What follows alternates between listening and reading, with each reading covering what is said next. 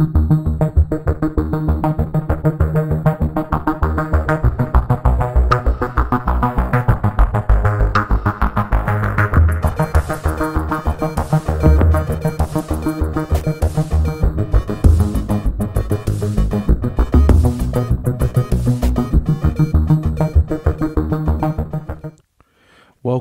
to the whirlpool of the unsolved, where the unsolved is questioned and dissected.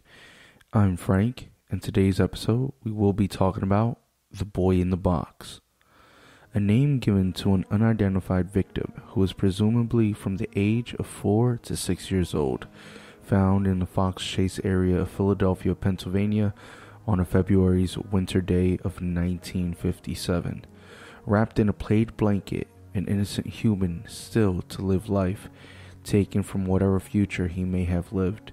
Something dark that's seen caused by someone that may live in darkness but pretend to live in light. Such innocence taken so fast. But why? The boy in the box was found in the Fox Chase area of Philadelphia, as said earlier, specifically in the woods off Susquehanna Road. That area that he was found in was very still pretty much rural, with plenty of trees and long roads, a place of silence, and the sounds of nature still roamed during that time. He was found in February of 1957, and they started their investigation to this case on the 26th of February. He was first found by John Stachowiak, forgive me for that, while he was checking for his muskrat traps. He didn't report his findings, though. A few days later, a man named Frank Guthrum, who was a college student, he spotted a rabbit run into an underbush. Knowing that there were normally traps laid out in this area, he decided to investigate and see if there were any. After going towards where the rabbit had gone, he found the box and the boy inside of it.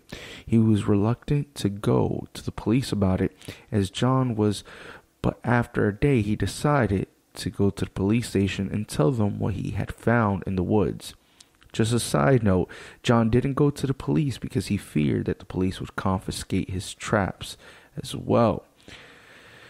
The child was found in a cardboard box that contained once a bassinet from J.C. Penney's. The boy's head looked to be freshly cut, which some people believe may have happened after his death, since there were actually clumps of hair still on him. He seemed to look severely malnourished, as well as surgical scars on his ankle and groin area. He also had an L-shaped scar on the bottom of his chin. His body was wrapped around with a plaid blanket. The theories of what may have happened to this child, nobody really knows what really happened to this innocent child, but there are thoughts about what may have happened. Clearly, there's theories.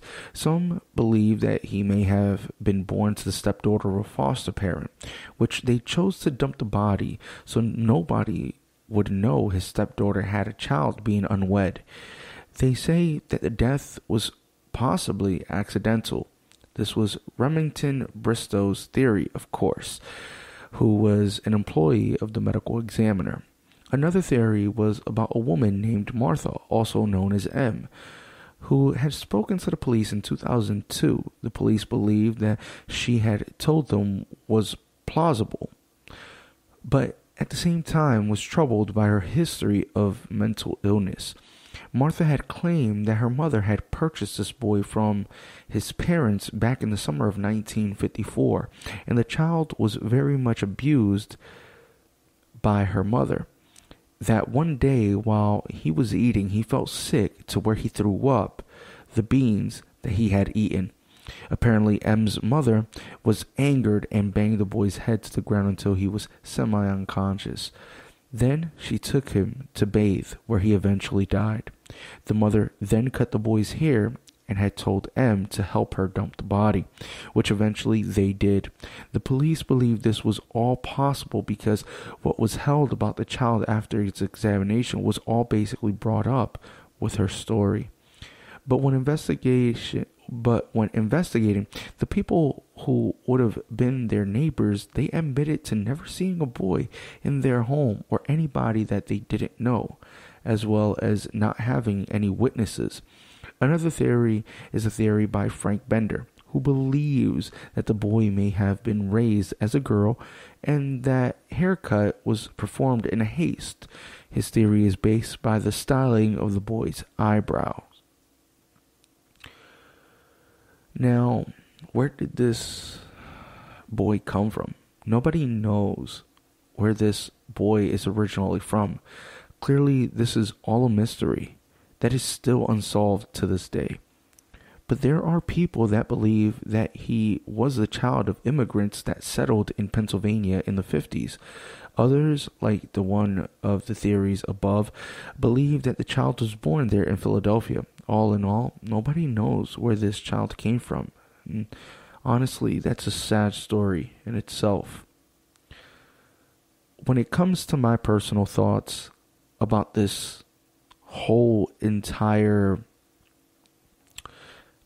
thing, about this whole entire case, I will be very, very honest. I kind of lean more towards the Martha theory. Every theory has its pros and cons, with possibly being the foster father's stepdaughter's son. It is possible. You got to think about the time period, and it's in the 50s, so it's possible that he didn't want his daughter to have a child being unwed, and that would put a bad look on the family and things of that nature. We have seen it historically, how parents can be towards their children, especially during that age. During that time, where it's very possible that this may have occurred. And apparently from research, I have seen that the house of this foster father's home, this foster parent's home, was not far from where the body was dumped. So it's possible. And like I said, during that time, it was still very much rural. You had plenty of woods. I'm originally from Philadelphia, so I know this area, and I can honestly say that it is a lot more. There's a lot more homes. There's really no trees in that area now, so I can only picture it. And then I've also researched photos of how it looked during that time, and to be honest, it had plenty of woods. So it is very likely that this could have happened. But I kind of jump back to the theory of Martha, of the woman named Martha. From researching, I can see that in reality, Martha had explained the beans that was eaten. And when they did the autopsy and the examination, they had found remnants of beans in this boy's stomach, meaning that he had eaten that prior to his death, which the police had never put out there in the newspaper or anything like that. That was actually something that they kept to themselves. So if somebody were to admit to this horrendous crime, or if they were to find out who did this horrendous crime, this would be one of those things that they can actually use. As well as the fact that police believe that the hair was cut probably after death. Martha saying that her mother had cut the boy's hair after the boy was dead, after bathing him, kind of indicates that as well. Now, when you go deeper into this mystery and this case, it does get a little bit tricky because there's plenty of theories. I specifically just wanted to bring up the 3 theories that are most spoken about, because honestly, I feel like they're the most relative, and in reality, I feel like the 2 have a higher probability of being truthful.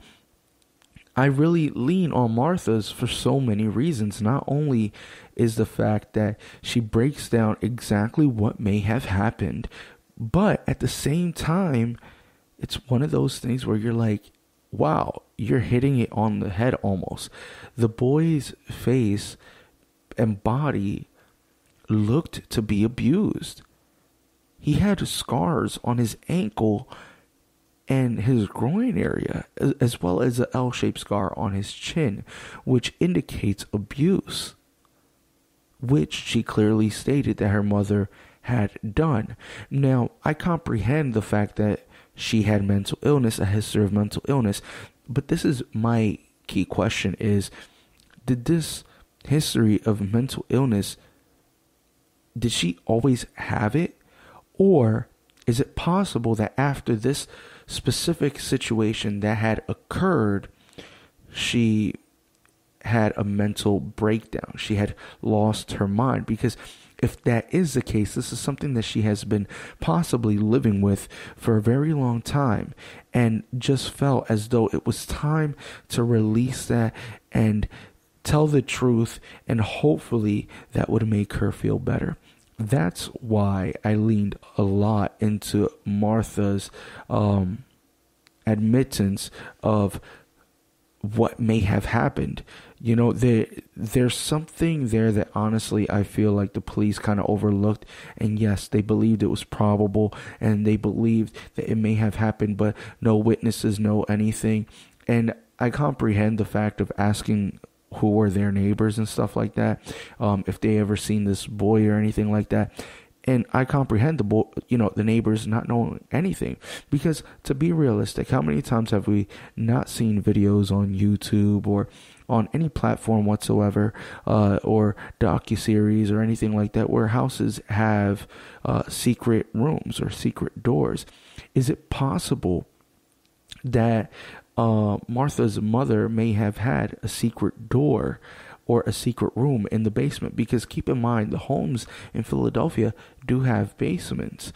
And I can recall when I was a kid, we had this basement where there was this hole that went underneath a different part of the house.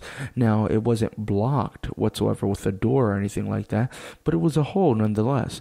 And my thing is that it's possible that her mother could have had a hidden room or a secret door and put this child there so nobody would know.